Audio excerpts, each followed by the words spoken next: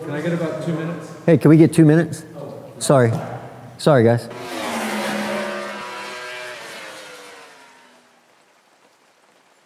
You good on sound?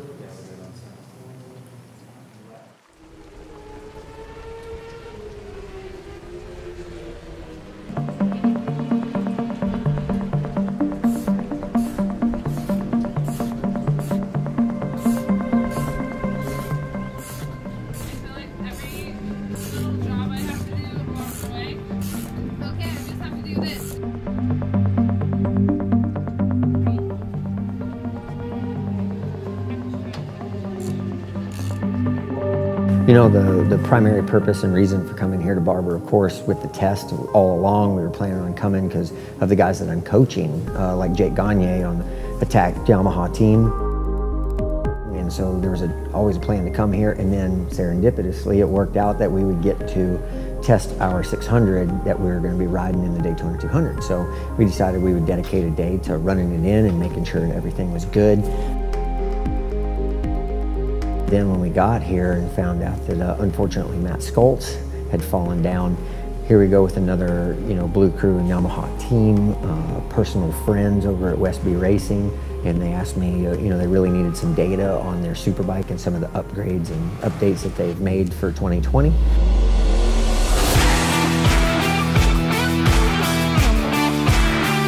And asked me if I could step in and play some Matty and get some laps on a superbike, which was a lot of fun because it's been a little while since I've ridden a proper superbike like that. So to be able to jump in there and help out pretty seamlessly was fantastic.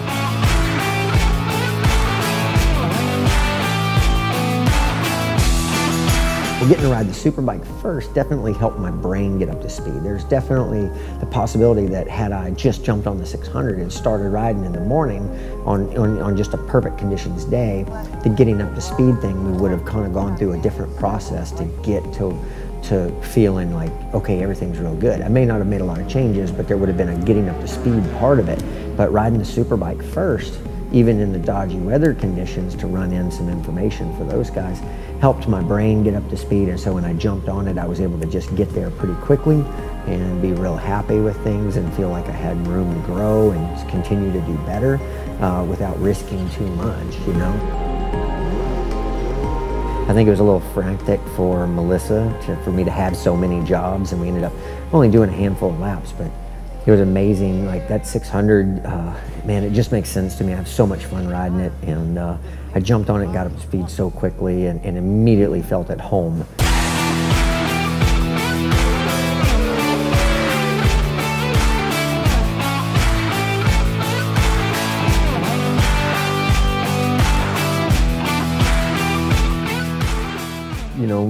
Melissa uses these opportunities of me riding her motorcycle as a chance to learn, quite honestly, She really wants to utilize that opportunity for us to make headway and for her to learn on her side a lot. So it's really difficult when she gave me such a good motorcycle. I'm so happy riding it that, I didn't know what to tell her. I don't know what to change at this point, I felt like I got to a pretty good pace, and when we judged it off of the other 600s, we were on up to speed quite well. So it is difficult, but I'm confident, I'm happy, and she's done a fantastic job of prepping the motorcycle and the information that we had from racing it last year, and we feel like we have done a proper job and it's ready to go. So where she wanted to go through some of the hardships of trying to change some suspension and stuff, man, I was just pretty happy with the machine. So, I mean, I'm sure it can all change when we get there and you get out there with the other motorcycles and the gap isn't what you want it to be. So you try to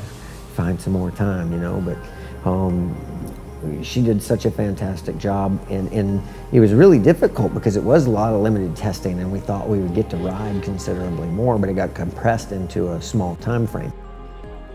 I feel really, really strong going into Daytona with the new engine that we got built by Hudson Cycles and Curtis Tom. We're excited to get out there and hopefully show what we can do in this year's Daytona 200.